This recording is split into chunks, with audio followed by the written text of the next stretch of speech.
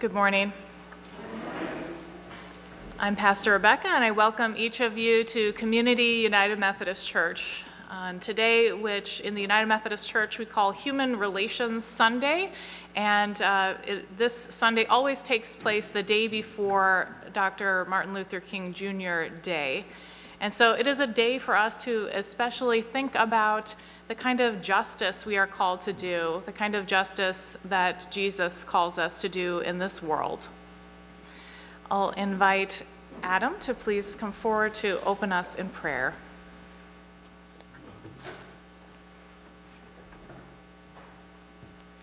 Let us pray.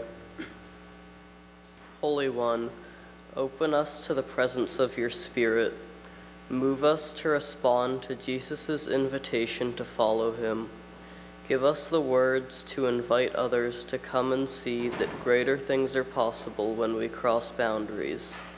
Build trust and share our abundance through your church. Amen. Please stand and join me in the call to worship.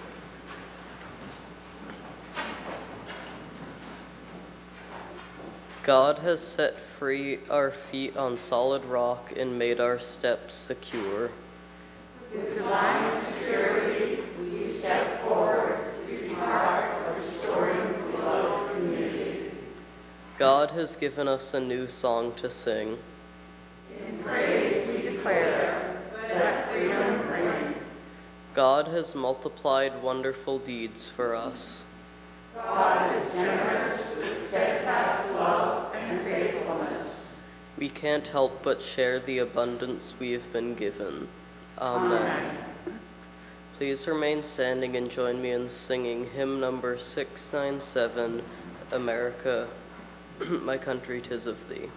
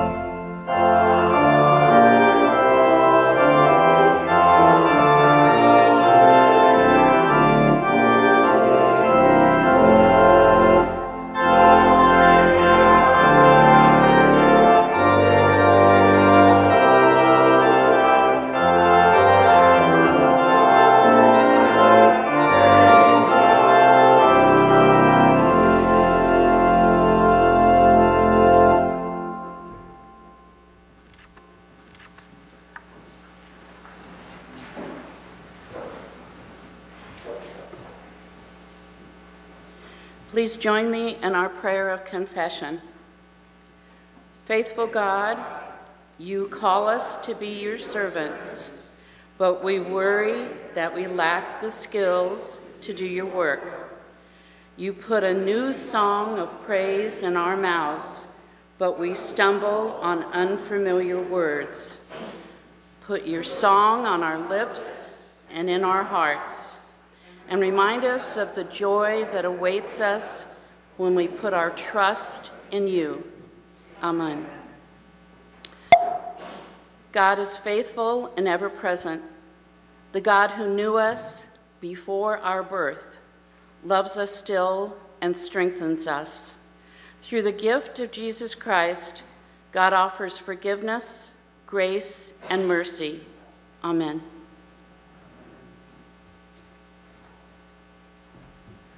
I'll invite the children and youth to come forward for our children's message.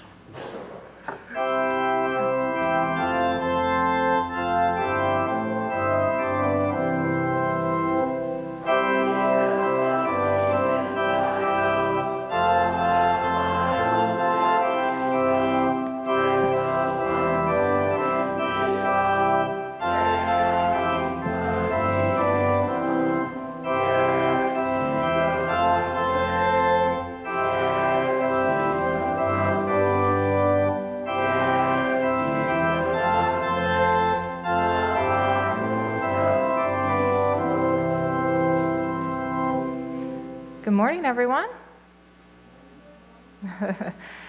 So, do you know why you don't have school tomorrow? What do we celebrate tomorrow? Yep, I heard some kids saying it. Martin Luther King Jr. Day. That's right. And have you been learning about Martin Luther King Jr. in school?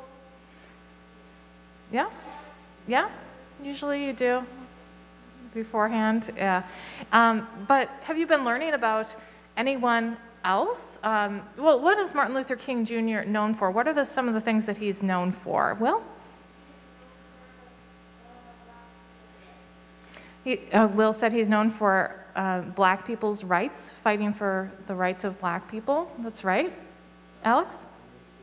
He's known for the I Have a Dream speech, yeah, and has a lot of famous speeches and writings, but that is definitely the most famous one, right? Yes. Known for marches, yes, for doing different kinds of marches and protests. And one thing, I'll see if there's any other things you want to mention. Oh, Alex, did you have another one?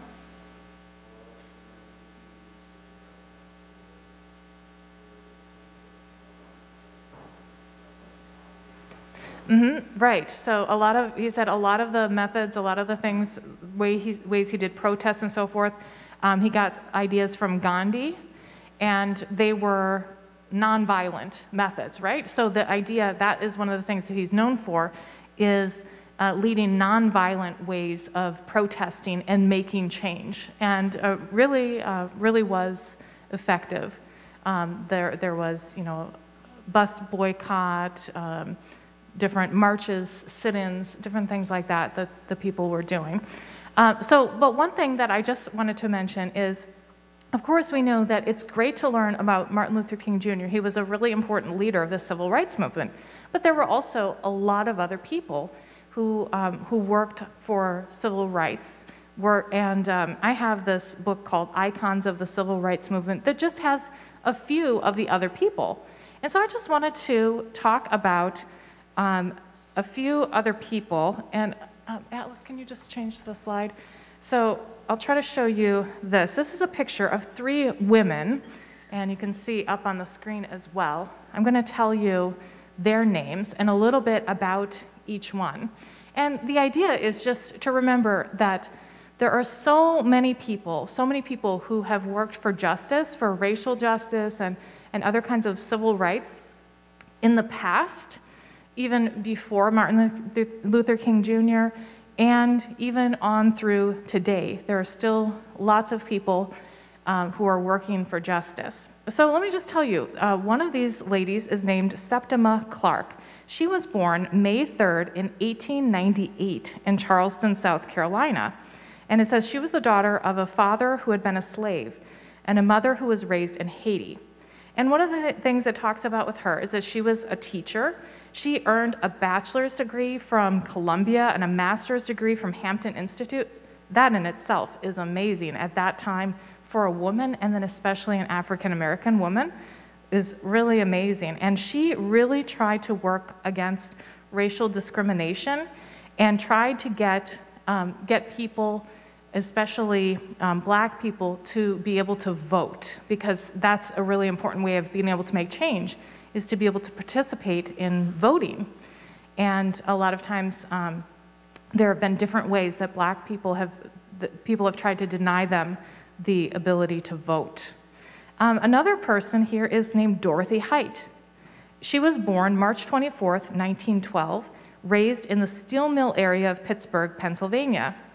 In 1932, she graduated from NYU with a master's degree in educational psychology. And she worked for the welfare department in New York City. And she worked on something that sounds really interesting. In the 1960s, she organized Wednesdays in Mississippi. So she was in New York, and she brought together Black and white women from the North and the South and tried to get them to be in conversation. And even the First Lady Eleanor Roosevelt, Presidents Eisenhower and Johnson, all of them looked for her input and tried to get advice from her about interracial issues. So she really did a lot. And have you ever heard the name Dorothy Height? Have you heard? Yeah?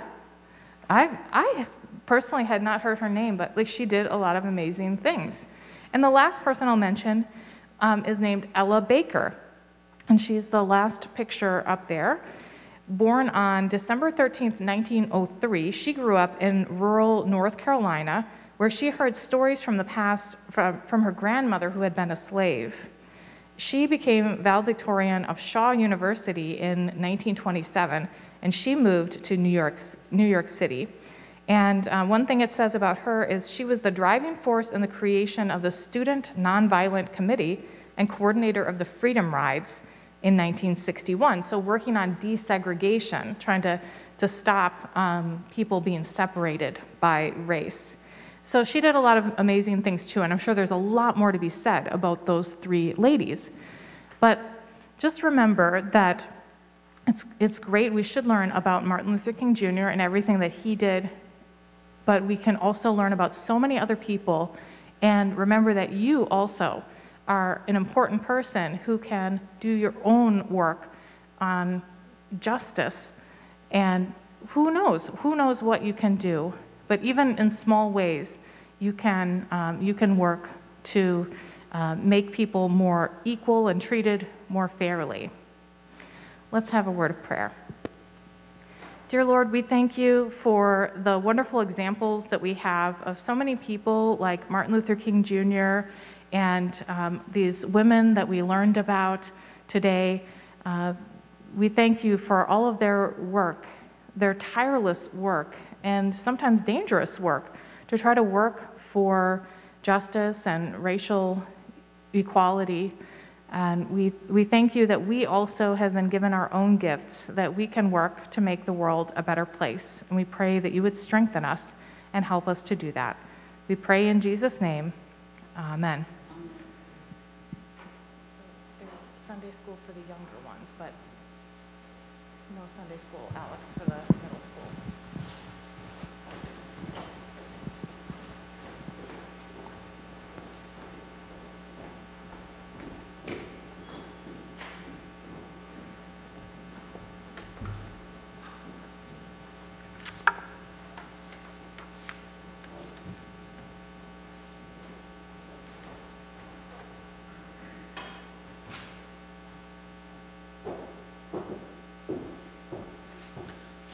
The scripture reading is taken from the book of Deuteronomy, chapter 24, verses 17 through 22. You shall not deprive a resident alien or an orphan of justice. You shall not take a widow's garment in pledge. Remember that you were a slave in Egypt, and the Lord your God redeemed you from there. Therefore, I command you to do this. When you reap your harvest in your field and forget a sheaf in the field, you shall not go back to get it. It shall be left for the alien, the orphan, and the widow, so that the Lord your God may bless you in all your undertakings. When you beat your olive trees, do not strip what is left. It shall be for the alien, the orphan, and the widow. When you gather the grapes of your vineyards, do not glean what is left. It shall be for the alien, the orphan, and the widow. Remember that you were a slave in the land of Egypt. Therefore, I am commanding you to do this. This is the word of God for the people of God.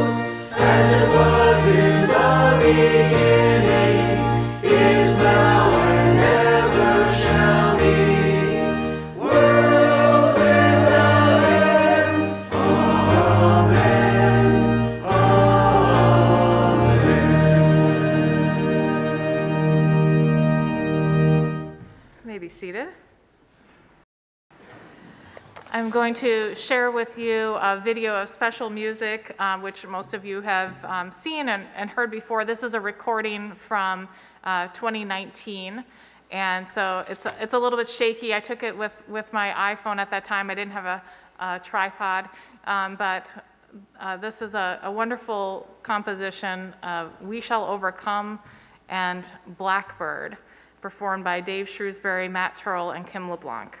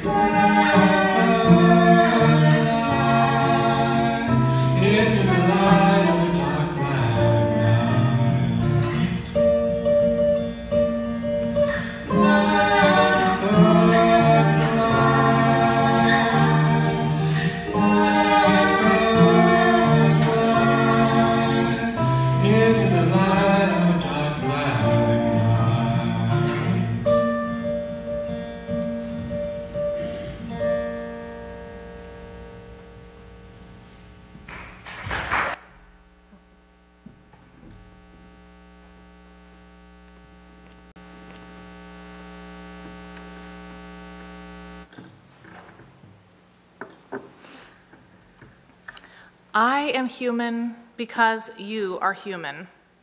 My humanity is caught up in yours, and if you are dehumanized, I am dehumanized. These words were spoken by Archbishop Desmond Tutu as he spoke about the evil of apartheid in South Africa. I find those words to have a similar meaning to the words of Martin Luther King Jr., who said in his letter from Birmingham jail, "Injustice anywhere is a threat to justice everywhere." Whenever we witness injustice taking place, whenever one group of people is being dehumanized, all of us are called to stand up against it. Regardless of who is bearing the brunt of that particular injustice, we should feel that our humanity is caught up with the humanity of others. In the scripture passage from Deuteronomy, there are 3 specific categories of people lifted up: foreigners, orphans, and widows. It's not an exclusive list, but rather a list that represents groups of people who have often experienced injustice. God commanded the Jewish people to treat the foreigners, orphans, and widows with justice, and God gives them 2 reasons to do so. One is simply that God is commanding it, and of course that should be enough. But God offers a second reason, repeated twice in this passage. People are meant to remember that they were slaves in Egypt and that God had redeemed them from slavery. Now, I imagine that the first generation of people, those people who actually were slaves in Egypt and had escaped, that these words had a particular impact for them. They could themselves remember the brutal treatment, the forced labor, the complete lack of freedom and over decisions and just over their own lives. They knew what it was like to be a slave, to be completely deprived of justice, and they knew that God had saved them. So it could be easy for them to understand why they should treat foreigners, orphans, widows, and other people with justice. Yet these words weren't only given to that first generation of people who were actually enslaved in Egypt. The words were repeated for generations that followed, future generations who had never set foot in Egypt and could not personally relate to the story of slavery or exile. However, the fact that we might not have personally been slaves in Egypt or in this land is not meant to be essential in understanding the point. More important is a recognition of our common humanity with one another. We do not have to have been slaves ourselves in order to imagine how terrible it must have been and to be able to condemn slavery and other forms of injustice. One of Martin Luther King Jr.'s famous writings is his letter from Birmingham jail, written in 1963 to a group of white clergymen, a couple of Methodist pastors included in that. Those clergymen were, generally speaking, on the side of racial justice, on the side of desegregation. But they had some complaints about how Dr. King and others were doing things. Among their complaints or concerns was that the demonstrations being held against segregation were unlawful, and that it would be preferable to accomplish justice through negotiation. King responded, "You deplore the demonstrations taking place in Birmingham, but your statement, I am sorry to say, fails to express a similar concern for the conditions that brought about those demonstrations." He goes on to explain that negotiation was certainly the first thing that the Black community attempted, but since it was not successful, could not be successful, they were forced to turn to nonviolent direct action, like protests and sit-ins. King admits in his letter that he had hoped that the white moderate would be a better ally, but he had been bitterly disappointed. He writes, "I have almost reached the regrettable conclusion that the Negro's great stumbling block in his stride toward freedom is not the white citizen's counselor or the Ku Klux Klanner, but the white moderate, who is more devoted to order than to justice, who constantly says, 'I agree with you in the goal you seek, but I cannot agree with your methods of direct action,' who paternalistically believes that he can set the timetable for another man's freedom, who lives by a mythical concept of time and who constantly advises the Negro to wait for a more convenient season. Shallow understanding from people of goodwill is more frustrating than absolute misunderstanding from people of ill will. What seemed to be lacking in this so-called moderate white community, especially among these clergy leaders, was a real understanding of the plight of Black people in Alabama and elsewhere. Perhaps, he writes, it is easy for those who have never felt the stinging darts of segregation to say, wait. Then King tried to give some examples of what Black people were really experiencing. Bombings of their homes and churches, especially in that area of Alabama. Hate-filled policemen curse, kick, and even kill your Black brothers and sisters. Suffocating poverty. Being called the N-word like it's your name. Having to sleep in your car while traveling because you can't get a room in a motel. Or, he wrote, when you suddenly find your tongue twisted and your speech stammering as you seek to explain to your 6-year-old daughter why she can't go to the public amusement park that has just been advertised on television, and see ominous clouds of inferiority beginning to form in her little mental sky. The white clergy to whom he was writing that letter from Birmingham jail thought they were on the same side as King and those seeking justice for Black people. They weren't against social progress, but they opposed the methods being used and the timing. Unfortunately, what this really ended up amounting to is that they weren't really on the side of the oppressed.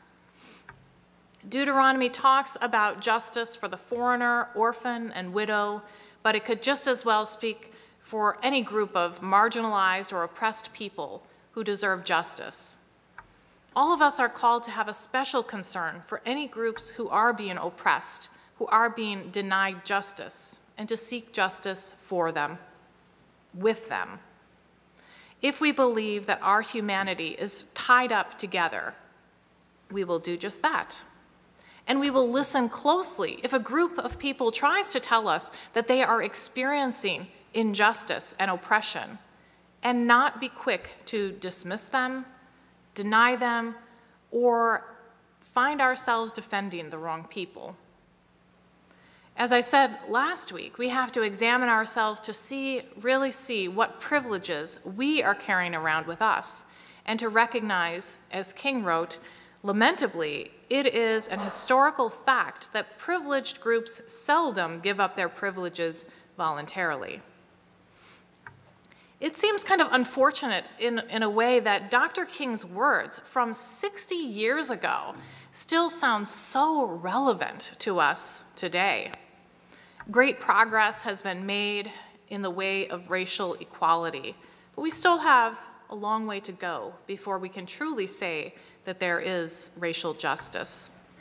Racism is still alive throughout the world, throughout this country, and even including our own area.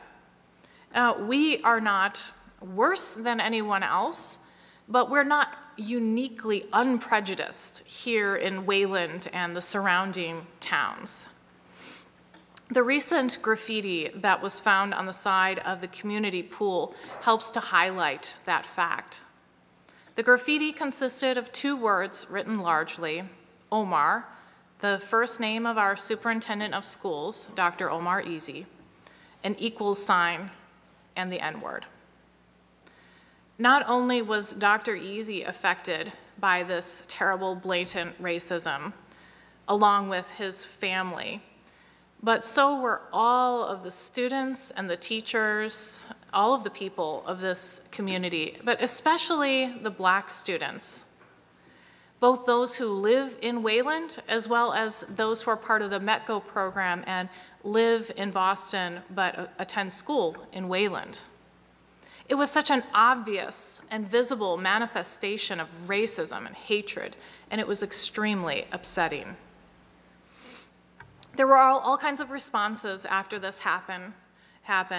Many responses of support for the superintendent. He talked about in a school committee meeting how he was inundated with so many messages of kindness and support in that time.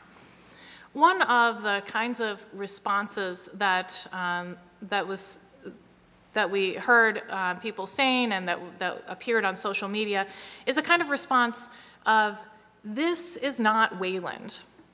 This is not who we are." Some people responded to these statements with an appeal for people to reflect a little bit more on those statements. Some people, especially people of color, urged white people to recognize that while this might be a blatant display of racism, this graffiti, much like a blatant display that appeared inside the middle school the year before, although these might only happen once in a while, there are countless instances of racism, some of it subtle, some of it not so subtle, that people of color experience in Wayland. One of my daughters came home telling me once about something that happened in 4th grade where one student was pushed by another and called the N-word. And I was shocked and upset to hear that. But it was, although not a common experience, not an isolated incident either. Another time, one student who was in the MLK program, so who lives in Boston, she was working on something in class and was complaining that it was really hard. And another student made a comment to her, "That's because you're from Boston." I could explain a little bit more about that, and I think there was just, a level of ignorance that was happening in that statement, that the student herself might not have even understood what she was really saying and how hurtful it could be.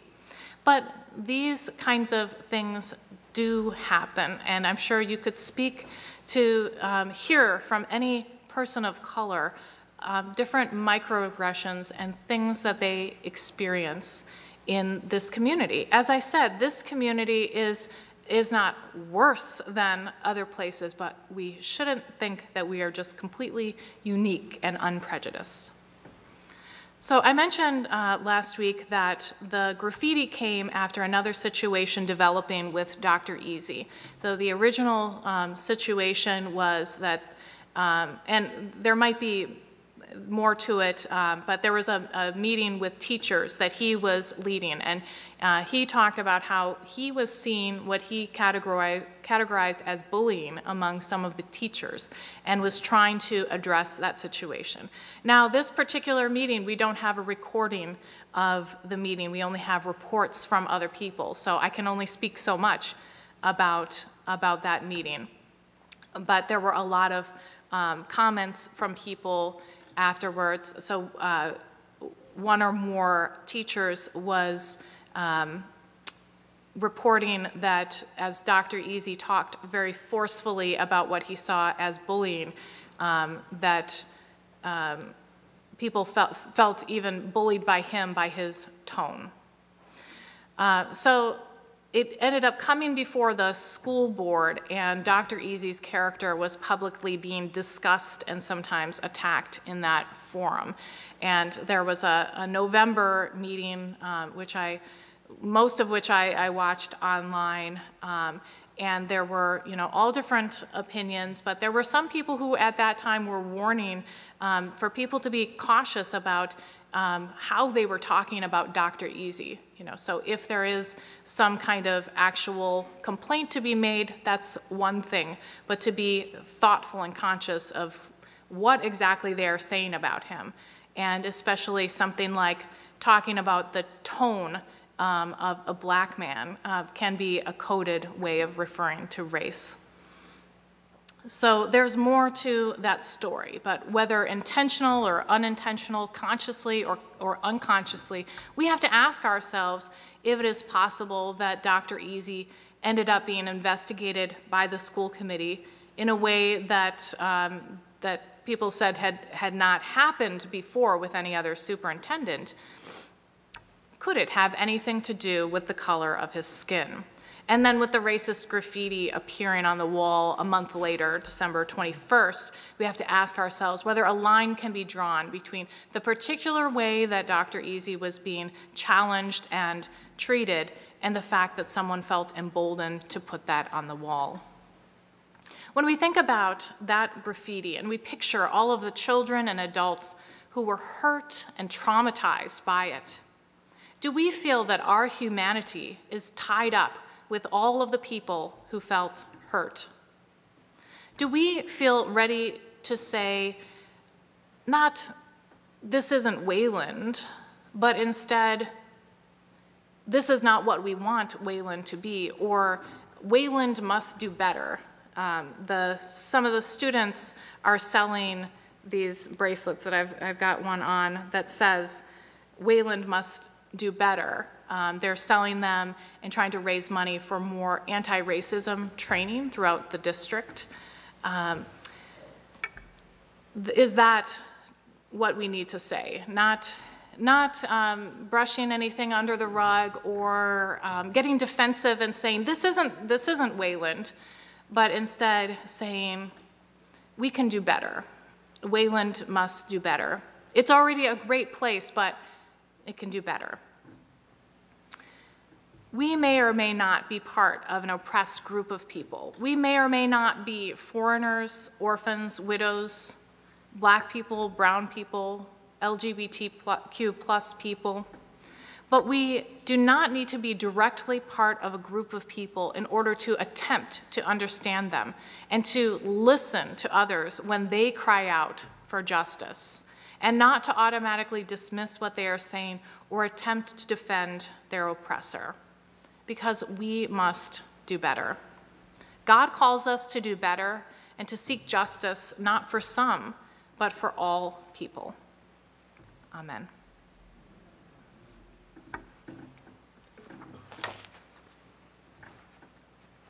I'd like to invite you to sing with me our hymn, Precious Lord, Take My Hand. We sing this knowing that it was the favorite hymn of Martin Luther King Jr. And we have a video to play for this, but please stand if you're able.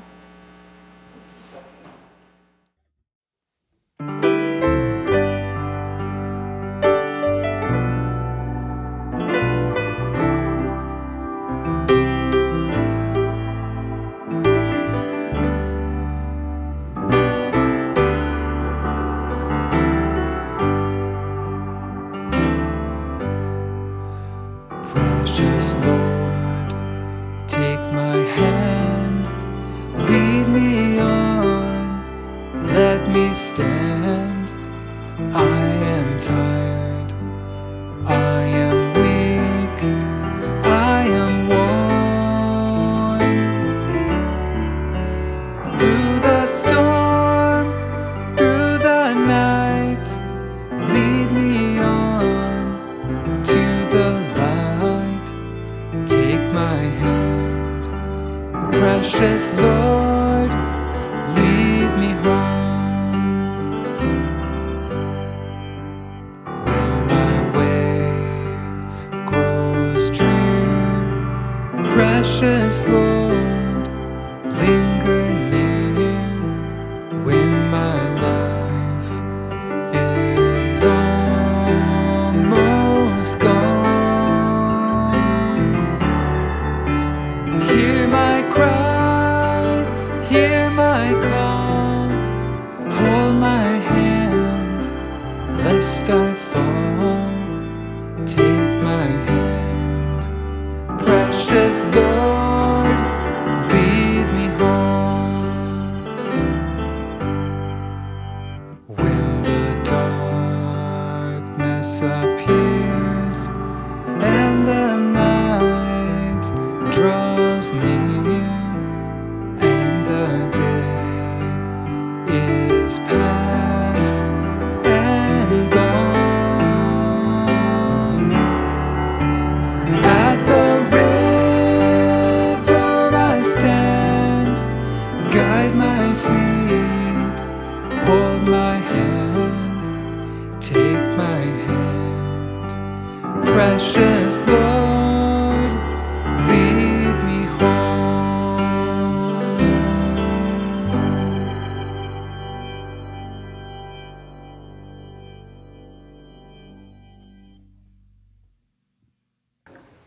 Please be seated. It's time for us to share our joys and concerns with one another.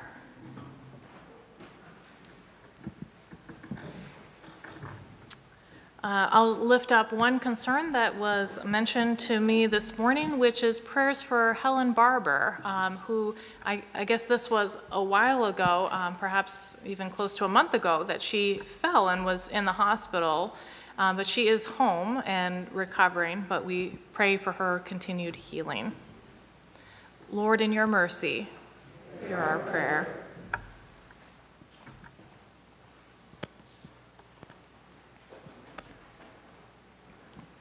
Yesterday, I was privileged to join in the celebration of life for Donna Morrill, who used to attend here when we were growing up. And she was part of a group of 4 girls, Debbie Henry, Donna Henry, herself, and Claire Prince. Prayers for Claire. She's the last of the 4 left. And as women get older, or well, as people get older, I should say, and your kind of circle of friends is gone, you need a little more support and help. Also, I found out yesterday, and I did not know, that Donna Henry had passed away last summer. And a great joy, and I may even cry, one of my old daycare kids who was born at 1.5 pounds became a dad last night. Oh, wow. To just over 5-pound boy, Jameson Russell. So I am so over the moon for this boy that you cannot imagine. Thank you. We lift up that joy and those concerns. Lord, in your mercy, hear our prayer.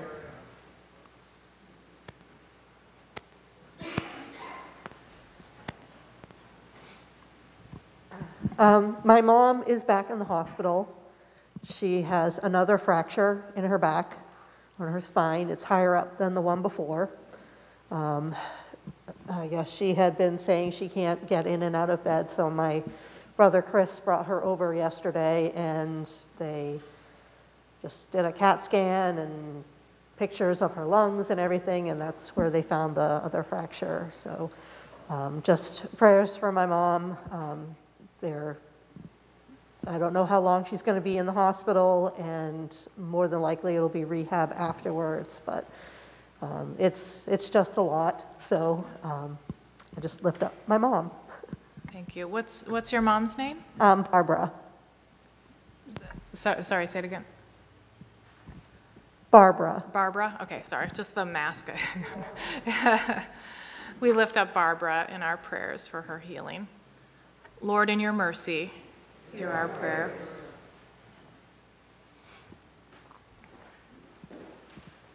Oh, okay.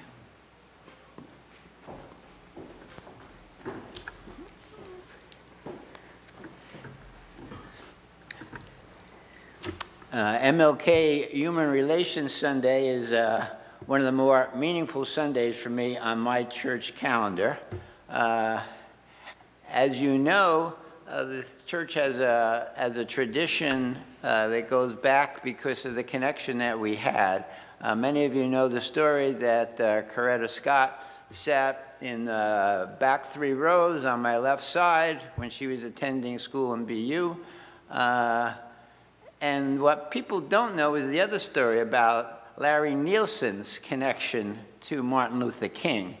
And when you have stories that are that connected, I think about this whole idea of 2 degrees of freedom, how close we are to people who were so important. Most of you know Larry, but for those of you who haven't met him, he was a very important leader in our church for about 30 years. He moved away to the state of Washington about 15 years ago, and he was beloved by all who knew him.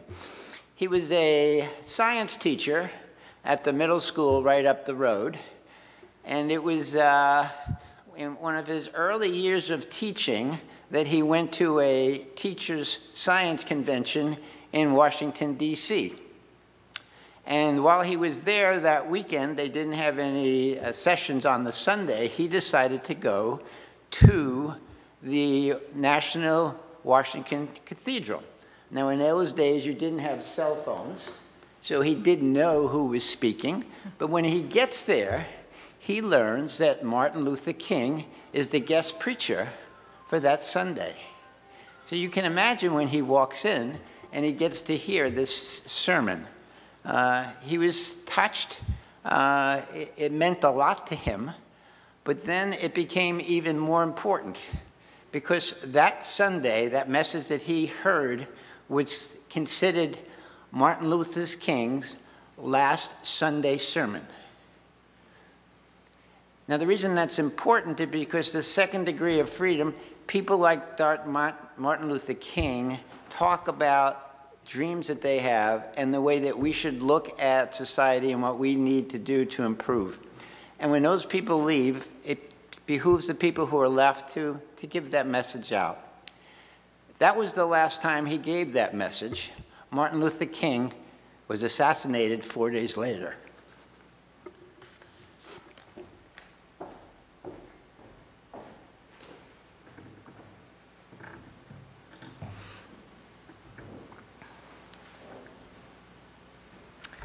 I'd like to share with you a prayer that was written by Martin Luther King Jr. Let us be in prayer. O thou eternal God, out of whose absolute power and infinite intelligence the whole universe has come into being, we humbly confess that we have not loved thee with our hearts, souls, and minds, and we have not loved our neighbors as Christ loved us. We have too often lived by our own selfish impulses rather than by the life of sacrificial love as revealed in Christ. We often give in order to receive. We love our friends and hate our enemies. We go the first mile but dare not travel the second. We forgive but dare not forget. And so as we look within ourselves, we are confronted with the appalling fact that the history of our lives is the history of an eternal revolt against thee. But thou, O God, have mercy upon us. Forgive us for what we could have been but failed to be. Give us the intelligence to know thy will. Give us the courage to do thy will. Give us the devotion to love thy will. In the name and spirit of Jesus we pray. Amen. And let us continue to pray as Jesus taught us, saying, Our Father, who art in heaven, hallowed be thy name. Thy kingdom come, thy will be done, on earth as it is in heaven. Give us this day our daily bread, as our trespasses, as we forgive those who trespass against us. And lead us not into temptation, but deliver us from evil. For thine is the kingdom, and the power, and the glory forever. Amen. And now, before Paula does the invitation to the offering, I want to share with you a 2-minute video on Human Relations Day. So there are some pew cards, like some information, as well as some envelopes at both at the front and the back of the sanctuary for a special collection for this Human Relations Day. And this video is an attempt to explain a little bit about that. Everyone loves a hero because, in the face of injustice, a hero stands up. For the frustrated and voiceless, a hero speaks up. When God's children were oppressed, a hero set the captives free. And now, through your connection with the United Methodist Church, you can follow his example. You can be a hero too. Your generous gift to the Human Relations Day special offering empowers a host of humble heroes who believe everyone has the right to realize their potential as human beings in relationship with one another. Through this special offering of the United Methodist Church, generally celebrated in January and the Sunday before the national observance of Martin Luther King Jr.'s birthday, you offer a lasting solution. You bring permanent justice through systemic change and community development. You bring wholeness and economic opportunity to strengthen those who have no hope. The majority of this special offering benefits neighborhood ministries through community developers, empowering those closest to the need to do the most good. A significant portion supports community advocacy through United Methodist Voluntary Services, raising awareness of problems like poverty and homelessness, human trafficking, immigration, and environmental justice. Your giving gives hope to at-risk teens through ministries like the Youth Offender Rehabilitation Program, positioning young men and women for success as they find their way forward once again. When you give to the Human Relations Day offering, you become a humble hero, affirming that every one of God's children deserves justice, equality, and the opportunity to walk freely in the light of God's love. And you empower each of them to someday become heroes too. Together, we do more. Learn more about Human Relations Day. Visit www.umcgiving.org/HRD.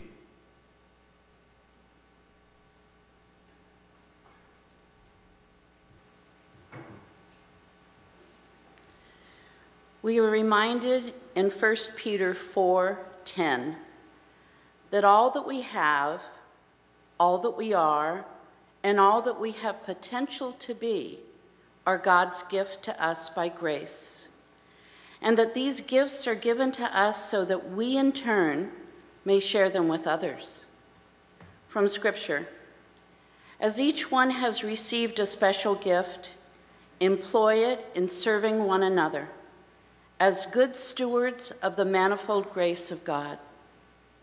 Our offering plates are at the front of the church or in the back. Online giving can be assessed on the church website.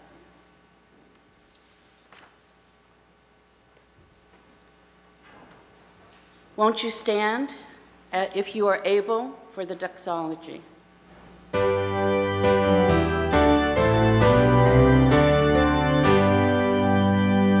Praise God from whom all blessings flow. Praise God, all creatures here below. Praise God, ye heavenly hosts above. Creator, Christ, and Spirit of love. Amen.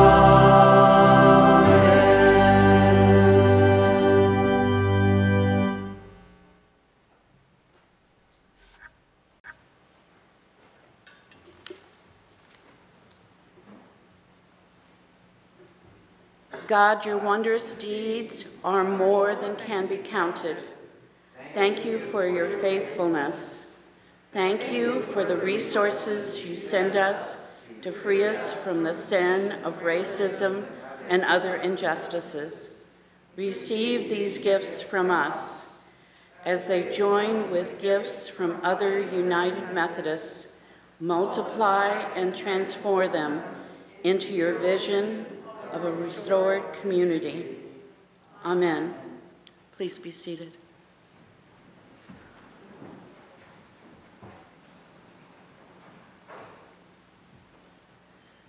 Announcements. Stewardship and Finance meeting will meet today at 11:30. In Fellowship Hall on Thursday at 6 p.m. is a light exercise and time of meditation called Body and Soul. If you're interested, please check in with Rebecca. Are there other announcements? Got a couple to share. Well, first, I missed Joy that was mentioned online that Christine had put up saying that she got a new part-time job with an affordable housing group.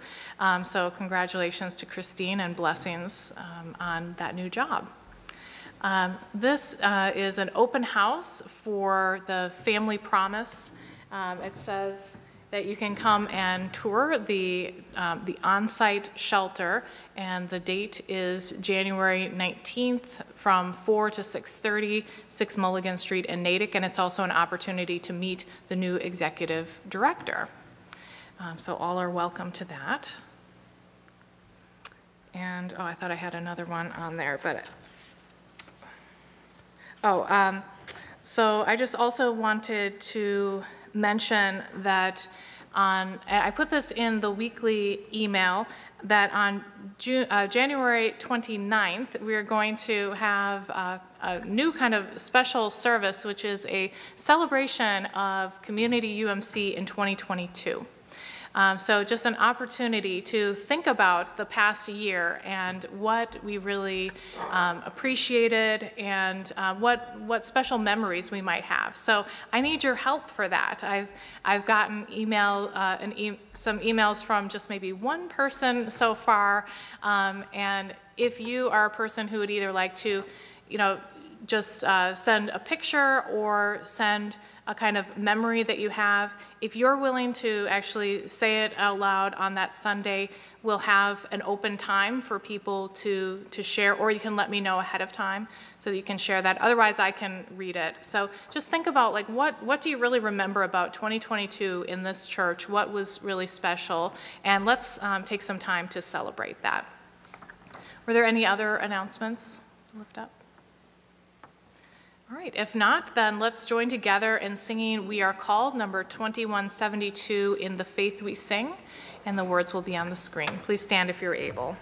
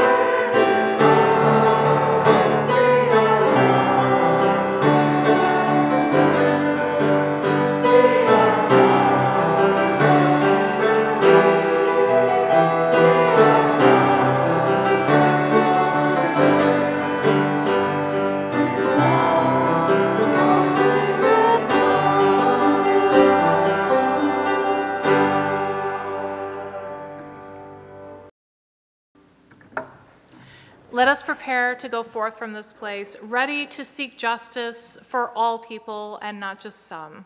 Let us go in peace to love and serve the Lord. Amen.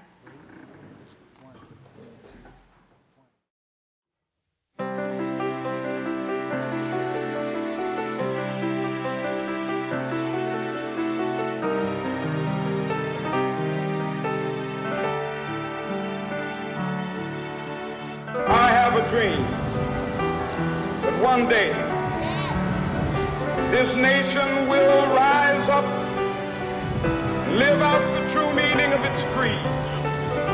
We hold these truths to be self-evident, that all men are created equal.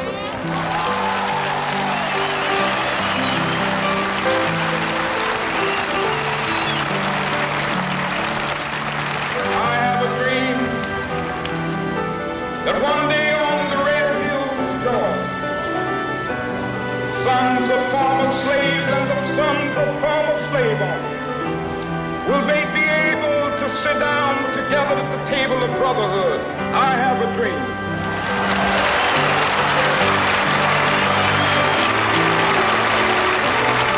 I have a dream that one day every valley shall be exalted. Every hill and mountain shall be made low. The rough places will be made plain, and the crooked places will be made straight. And the glory of the Lord shall be revealed, and all the flesh shall see it together. This is our hope. This is the faith that I go back to the South with. With this faith, we will be able to hew out of the mountain of despair a stone of hope. With this faith, we will be able to transform the jangling discords of our nation into a beautiful symphony of brotherhood. With this faith, we will be able to work together, to pray together, to struggle together, to go to jail together, to stand up for freedom together, knowing that we will be free one day.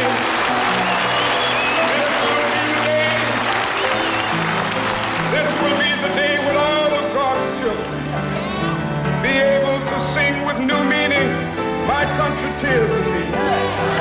Sweet land of liberty, of thee I sing. Land where my fathers died, land of the pilgrims pride. From every mountainside, let freedom ring. And if America is to be a great nation, this must become true. So let freedom ring. From the prodigious hilltops of New Hampshire, let freedom ring. From the mighty mountains of New York, let freedom ring. From the heightening Alleghenies of Pennsylvania, let freedom ring. From the snow-capped Rockies of Colorado, let freedom ring. From the curvaceous slopes of California. But not only that, let freedom ring from Stone Mountain of Georgia. Let freedom ring from Lookout Mountain of Tennessee. Let freedom ring from every hill